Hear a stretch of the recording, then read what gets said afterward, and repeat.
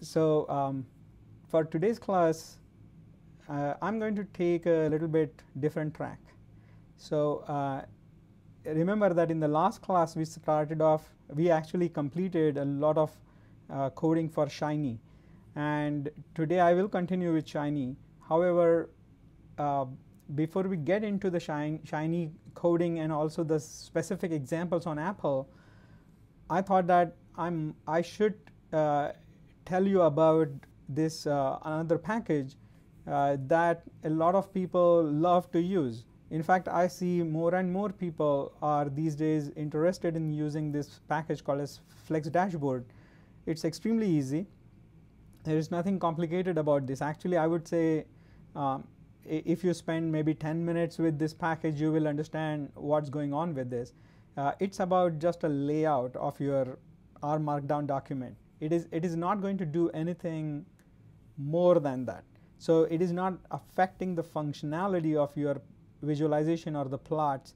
All it is doing is creating a space for you, and this all is going to be in HTML only. And in this space, you can position your visualizations in a dashboard format. In a dashboard format means that it is available to your user in one place. So recall that in a Shiny app, you can give your user a lot of control over what they want to see. In a Shiny dashboard, that is not necessarily true. In a Shiny dashboard, you can include a in a Flexdashboard you can include a Shiny dashboard, but it's about layouts. That's it. So for example, you can bring a high charter plot or a plotly plot into Flexdashboard and display it. There's no problem. Flexdashboard on its own does not give you any of these abilities. So that's why, as I said, that it's about the layout. So once you understand how the layout works in a Flexdashboard, that's all there is to learn about it. And that also has made it quite popular.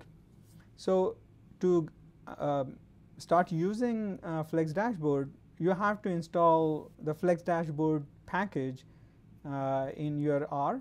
So before you do any coding today, I will strongly recommend that you just type in install.packages, and this is the name of the package as you see on the screen, Flexdashboard, and give that name, install the package, and once the installation is complete, shut down your RStudio and restart it. Once you do that, then it will be much easier for you to work with Flexdashboard. So I will give you a couple of minutes. I will pause the video.